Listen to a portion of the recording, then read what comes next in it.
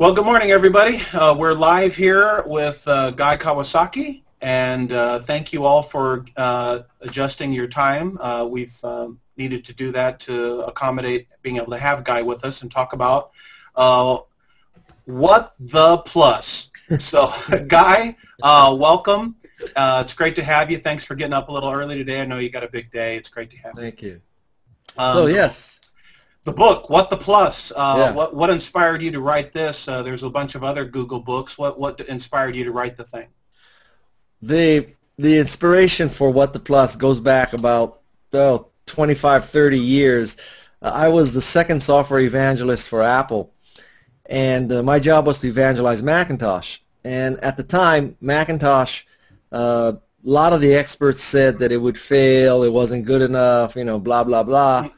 And a lot of people were passionate users of Macintosh, but that number of people was always a minority compared to MS-DOS. And so, my first big experience with the product was, in my mind, better product, fewer people, criticized by experts. Fast forward to 2012. Google Plus, better product, used by fewer people, denigrated by the experts. It was like deja vu. And so the first time this happened, I wrote a book called The Macintosh Way to explain Macintosh. And so I thought, I should do this again. So that's why I wrote What the Plus, because I really love Google Plus for many reasons. And I just can't understand when people don't get it. And they, especially an expert who, comes in and doesn't circle anybody, doesn't follow anybody, looks for all the people he already or she already knows, doesn't find them, and says, this place is a ghost town. Well, I mean, you're an idiot. What can I say? And that's what we're hearing, is that this place is a ghost town with 100 and something million people on it. Right. This is. So the first thing I explain is that I think that Twitter is great for news. If you want to know that there was an earthquake in Argentina and you want tweets from people at the earthquake, God bless you. Personally, I can wait till CNN tells me about the earthquake in Argentina. It doesn't really affect me. So Twitter is for news. I think Facebook is for your existing friends and family. So if you want to know when your friends and family had a baby, had kittens, had sex, whatever, you go to Facebook. But that's a relationship based on already knowing them and wanting to get into sort of the nuts and bolts of their lives. Yeah. And I think that Google Plus is completely different. Google Plus is for people you don't know, but you share passions with. Mm-hmm. And so most of my friends on Facebook and family, they're not passionate about photography. Yeah. So I come to Google Plus, and I find Trey Helbig, I find Dave Powell, I find Thomas Hawk. These are people that I didn't know who they were. They didn't know who I was before, but we share this passion for photography. So now I explore my passions on Google Plus, and I sort of keep in touch with the existing people on Facebook. And I think over time, as my relationships on Google Plus get stronger and stronger with Trey and with Thomas and with Dave Powell and with other photographers, then they will cross the line from simply sharing passions into being friends who share passions. So gradually I'm going to migrate over, almost everything to Google Plus. Yeah, and we've heard that from others. I do most everything here on Google Plus too, for a wide variety of reasons. Mm-hmm. But let me ask you this: for passion side aside, mm-hmm. how about for business? Because a lot of people are like, okay, on Facebook I got to buy my fan pages, I got to do promoted tweets on Twitter for business. And so from a business perspective, do you see Google Plus beyond the SEO stuff? We talked about that yesterday. But do you see Google Plus as some kind of a business platform? Well, first of all, I don't think you can so easily, I know why you just said that, because you did it yesterday, but the SEO part is huge. And for the first time in history, I think, it's SEO that is logical and understandable, and it's not total black magic that some SEO expert is charging you $250 an hour to spin his tail. I mean, in this case, the way SEO works on Google Plus is if you post stories about venture capital, when your friends or people who know you search for venture capital in Google, not Google Plus, Google, they will see your posts. Wow! I mean, what a concept. So now, if you want to be known for venture capital, you post about venture capital. What? You know, you don't have to worry about the headers and the subheaders and figuring out what the keywords are and doing all the black magic BS. You just write about venture capital. That's it. I think that is huge. Yeah. Huge change. Yeah. Now let us put that aside for a second. For me, if Google Plus were two guys in a garage, a guy and a gal in a garage, they had $1 million in seed funding, they're trying to take on Facebook and Twitter, I got to tell you, I probably would not be as active here, right? Because, will they reach critical mass? Will they get snuffed out? But Google Plus is from Google, for crying out loud. I mean, this is the 8,000-pound gorilla. It's not two guys in a garage. Now, no way. Yeah, it's not a good assumption that just because someone is big and rich and powerful that they will succeed, because clearly we've seen many of those failures. On the other hand, if you had to bet on a horse, I mean, you bet on a horse whose mother and father both ran in Kentucky Derby and won. I mean, this is a good the DNA is very good here. Oh, yeah. So I think because Google owns this thing called traffic, it not only can tilt the field, it owns the playing field. That it would be irrational to ignore Google Plus.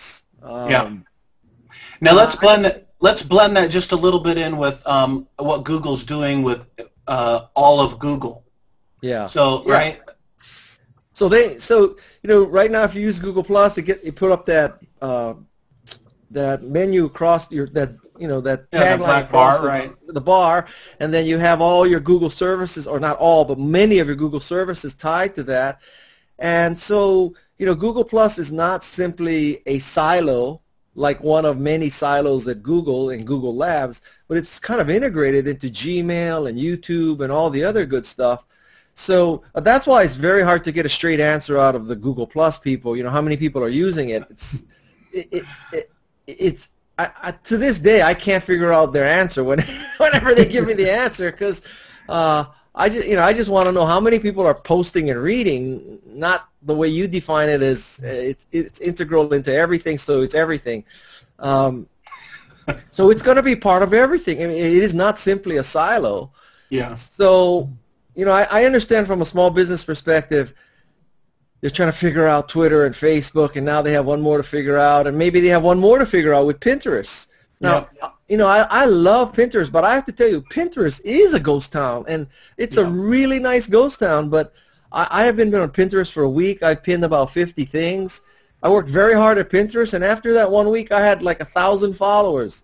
And man, that's a lot of work for 1,000 followers. So I have this tremendous advantage at Google Plus, where I'm one of the Google Plus suggested followees, right? Oh, yeah. So that's why I have 1.7 million followers. It's not because I'm good. It's because Google has blessed me. But so I am not blessed in the Pinterest world. It's just just good old Guy slugging it out just like anybody else, posting pictures of wedding dresses, right? And and you look good in the wedding dress, by the way. I pinned it, so yeah. I have a special board for Guy in wedding dress. That's definitely going viral, no doubt. Yeah, in more ways than one. Yeah. So from a businessman's perspective, I guess I would divide it this way. So if I were a restaurant or a bakery or a street food vendor, and I wanted to get out news to a large group of people really quickly to say the cupcakes are out, or our street food truck will be at the corner of Wilshire and Sepulveda in 30 minutes. I think Twitter is the way to blast that out. Just like it's blasting out news of an earthquake, right. You blast out news that the cupcakes are now out, that the street food is now there. That's Twitter. Yep. Facebook, I think, is a lot more for like building a community of foodies, promotions, this kind of stuff where you're trying to really interact and you're trying to build this fan base, and every once in a while you hit them with a promotion. Google Plus, I think, is a combination of both of those. You can do both of those with Google Plus. I think Google Plus, you'll find that there's, in Facebook, there will be sort of this superficial engagement where the brand puts something out, some people respond and say yes, good, bad, or whatever. But in Google Plus, I think when the fan asks a question, or excuse me, when the brand asks a question, you'll get entire essays. I mean, in a sense that Google Plus is more like a real small group, focus group, whereas Facebook is more like, this mass fill-in-the-blank kind of market research that you do online. So I think if you want a really intense relationship with people, you use Google+. If you kind of want to say that you have a community engaged, you use Facebook. If you just want to push out news, you use Twitter. Yeah, perfect. Now let me ask you this, Guy. The book is fantastic, and in Chapter 6 you do talk about optimizing for social search, and the social search element is huge.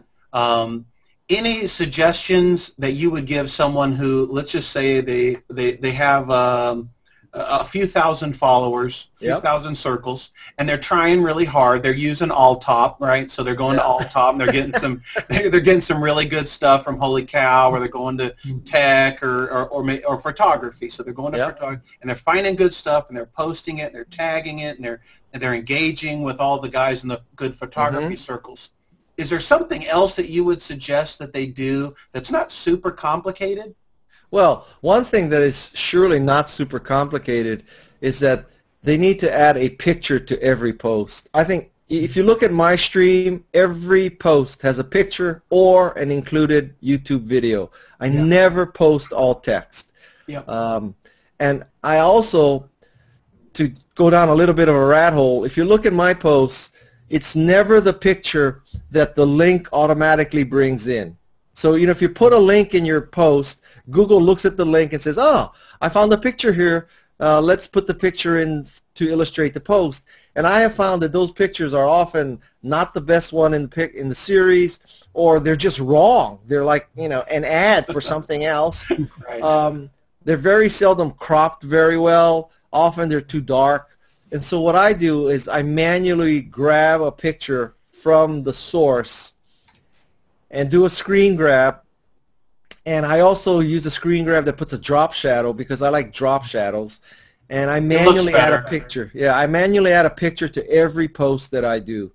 It takes a lot more work, but for me, posting is an art, and you do well with it. Now, how about on your post too? I know there's one of the things that you do is every day. When you put in your post, you'll put in, and you're the only one that I've seen do this, right? You put in the day and then the number. Right. What's the story behind that? Okay, so there's two reasons I do that. One is sometimes I go overboard on Google+, so I need to know that, Guy, this is the 20th one you did today. Maybe you should back off a little. So that's useful.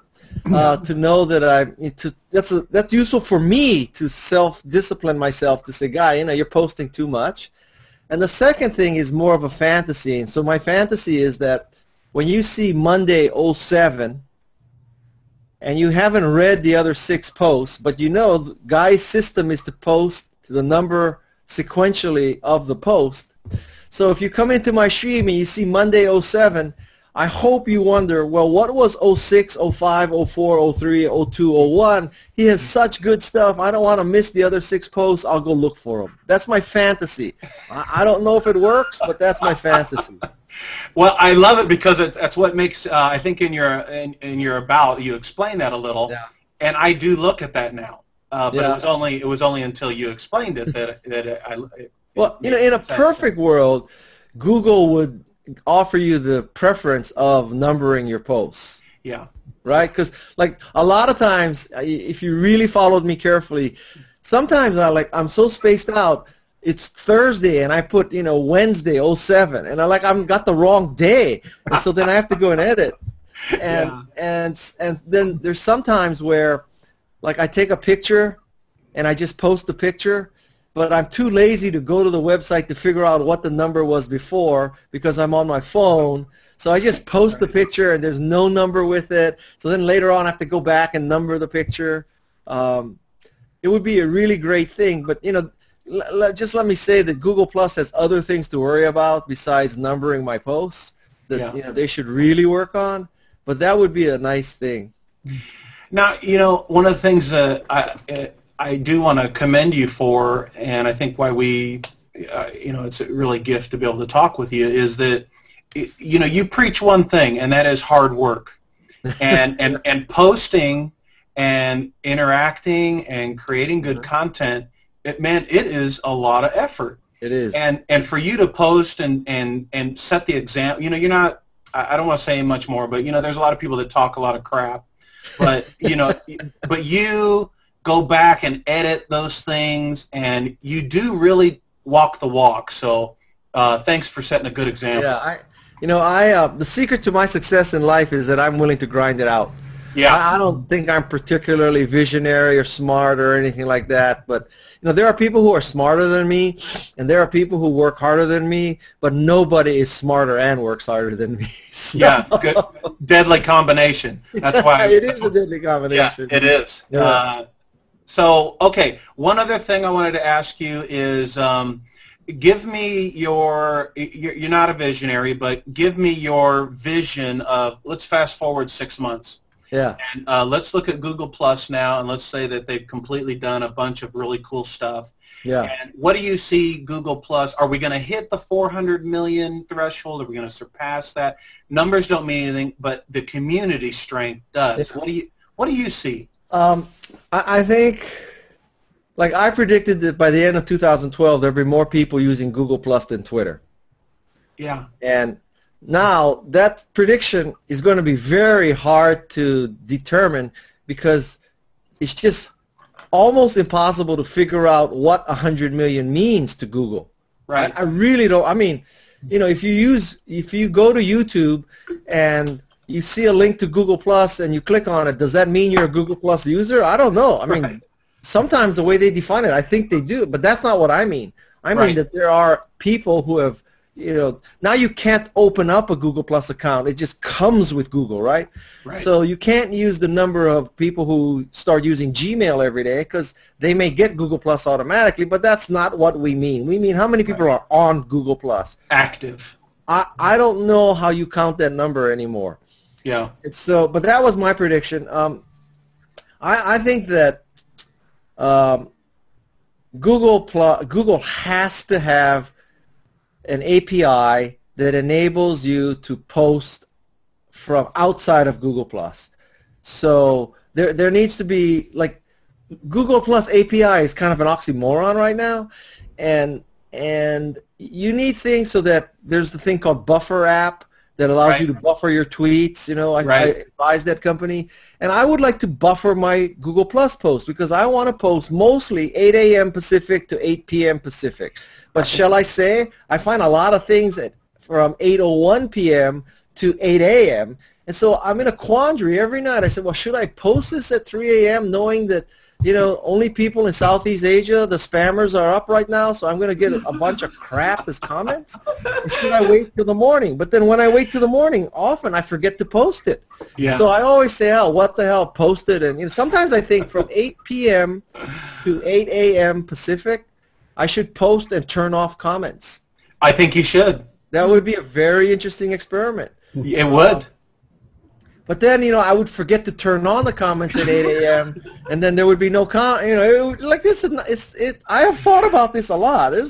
But the solution would be that if there were an API so that people could write Google Plus apps and people could write Google Plus add-ons, and Buffer app would work, and Hootsuite would work, and there's a lot of ways you could make it better. Now, it may be that this appeals only to power users, but I mean, like I look at Pinterest right now, and even on Pinterest, so if I find a cute wedding dress at 10 p.m. at night, I know that most of the newlyweds or about to get married are sleeping at 10 p.m. at night. So really, I should post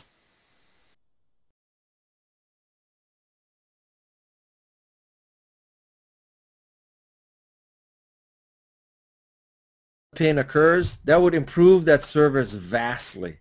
Yeah. So that's the kind of thing I think Google Plus has to come out with APIs in the next 6 months. Well, one thing is if Pinterest comes out with an API to post before Google Plus does, there will be a round of incredible laughter.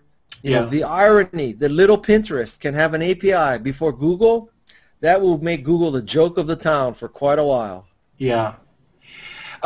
Hey, Kelly, you got a question you'd like to ask Guy? I did. The question that I have and that clients have is, how can, these little small companies or startup businesses, how can we compete on Google? I mean, I think in your chapter 10, I think you gave great tips, and to paraphrase, no pain, no gain. You got to get in there and do the work. But what are some of your favorite tips? Okay, so give me a hypothetical client, and I'll tell you what I would do. Okay, I'm a hypothetical client, and I kind of used this yesterday, Mark. I make cookies. Okay? I'm busy baking cookies. I make the best cookies in the nation. But I'm over here, I'm busy doing it. And so now what I'm hearing is I also have to write about baking cookies. Right. I mean, how can I get the best for my social search out of Google Plus and still do what I do? So your goal in life on Google Plus should be to be recognized as the world's greatest cookie maker. Yes. Okay? And so the way you do that is you provide recipes, you provide instructional video, you go to food.alltop and you provide links to other people's recipes. And if you see that Real Simple magazine has written the top 10 Christmas cookie recipe, you link to that article. And you constantly watch all the foodie blogs. Whenever you travel, if you go to Barcelona, you go to the Barcelona bakery and you take a picture of the Barcelona idea of a good cookie. So all the world knows that you are the cookie maven. Okay? So what you're doing is you're becoming this subject matter expert in cookies. And by becoming the subject matter expert in cookies, providing value, that you will then earn the privilege to promote your own cookies. So I call this the NPR model, where NPR has good content 365 days a year, and that's why everybody tolerates the telethons. Nobody likes the telethons, but we all say to ourselves, listen, NPR is putting out Click and Clack, Wait, Don't Tell Me, This American Life, Tech Nation, Fresh Air, all this great stuff. So if they have to put out a telethon with that painful pitch, a couple weeks a year for us to donate money, so be it, because we want them to succeed, we want them to get revenue. They have earned the right to shove that down our throats. So what you need to do is earn the right to shove down your cookie promotion down people's throats by always providing great links. And then if I were you on Google Plus, I would start creating cookie circles, baking circles, dessert circles. I mean, you should own that whole category of dessert. Awesome. That's awesome. That's awesome. That was good feedback. I like how-tos. That's great. What a nice guy. Hey, Mark, you got something for Guy you want to ask him before we let him take his son to Cal? I'd love to. Guy, it's such a privilege to be on with you today and to hear all these great tips. And the first thing I want to say is, from my heart to everyone who's listening to this today, get the book, What the Plus by Guy Kawasaki. Get this book. It is the owner's manual to Google Plus that you were never given. It was there it is, and Tim's holding it up, and it should be given to every new user. If Google was smart, they would just buy out this book and be giving it away to people for free. Great idea, right, Guy? Yeah, I've been trying to, I've been pushing that angle, but no takers yet. All right, we'll have to do the cottage industry like it always gets done, but maybe I should write What the Pinterest. Or put cookies in there. My question for you, Guy, would be for the average user coming in, the person who comes in and unfortunately gets that, what do I do here?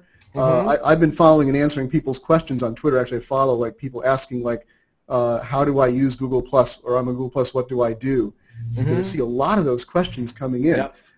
For just the average user coming in, what would be your first tip? What is the first thing that person should do to begin to really see the magic of Google+? Buy my book. Brilliant. What was that? I missed it. Buy my book. Buy your book. Okay. What's the second thing that person should do? Read it. What's the third thing? Tell other people to read it. Okay, so all kidding aside, the first thing a person should do, complete newbie to Google+, is to ask yourself, what are my passions in life? Is it hockey? Is it photography? Is it cookies? Is it cupcakes? Is it dogs? Is it adoption? You know, what is it? Wedding dresses. Wedding dresses. And then go to the Google+ search, not Google search, the Google+ search, the search within Google+, and type in that word. And you will type in that word. If you're a Green Bay Packer fan, type in Green Bay Packers, and you'll find probably there's a Green Bay Packers circle on Google+. So these people are not people you know already. On Facebook, you have your aunt, your uncle, your sister, your daughter, your cousin, you know, your high school classmates, but they don't care about the Packers. Only you care about the Packers. So you cannot discuss the Packers on Facebook because none of your relatives and friends give a damn about the Packers. So you go to Google+, you type in Green Bay Packers, you find there's a circle of people interested in the Green Bay Packers. Then you join that circle, and now you got a whole bunch of cheeseheads who love the Packers just like you do, and you have a whole new set of relationships. That's the way to start with Google+.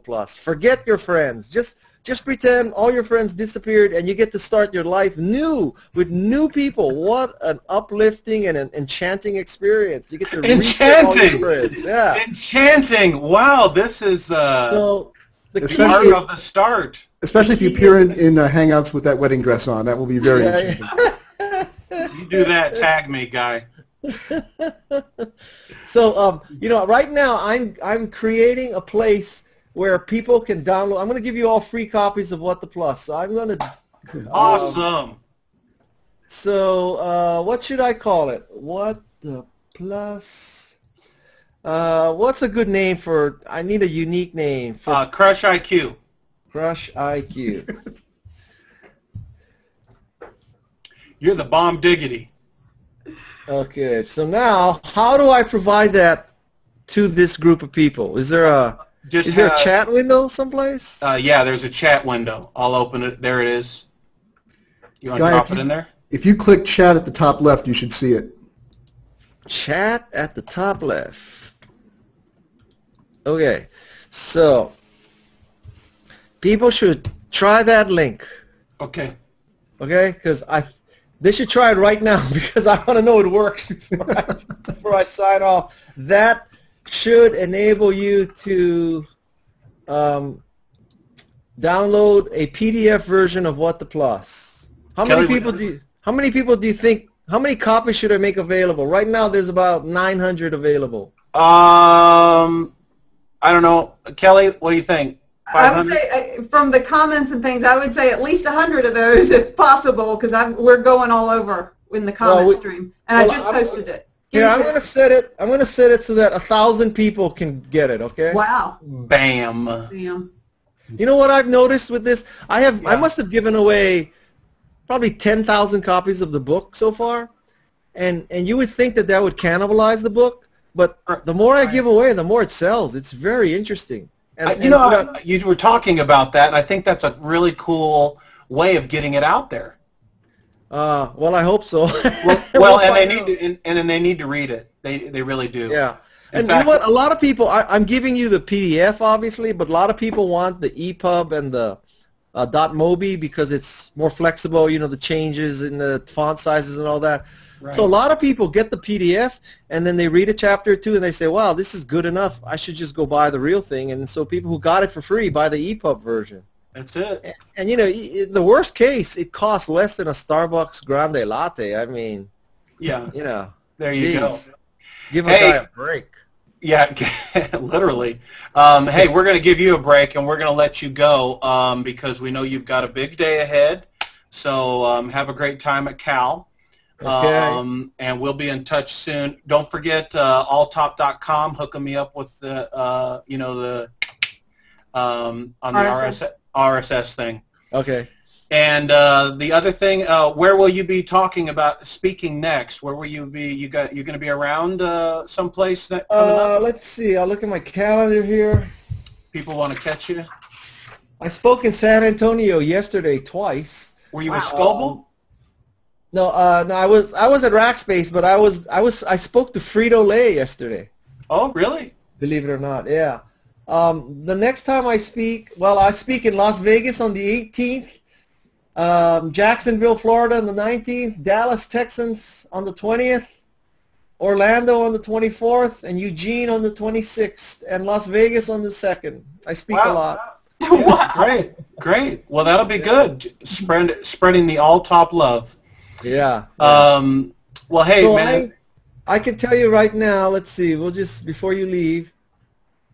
So, yeah, like 5 people downloaded it already, so it is getting out there. Good. Well, we're going to post it so they go get it. And, Guy, thanks again. Now, people are going to have more questions, right? They're going to be reading this book. They're going to have questions. There's a lot of people that have a lot of technical things that we didn't get to because that would just gobble up time and we wouldn't let you get out of here. But if they want to contact you, what is the best way to do that? The best way to contact me is to plus mention me somewhere on Google Plus. Just share a post and plus mention me because I get notification from that, and I answer plus mentions faster than I answer email. Yeah, which is good.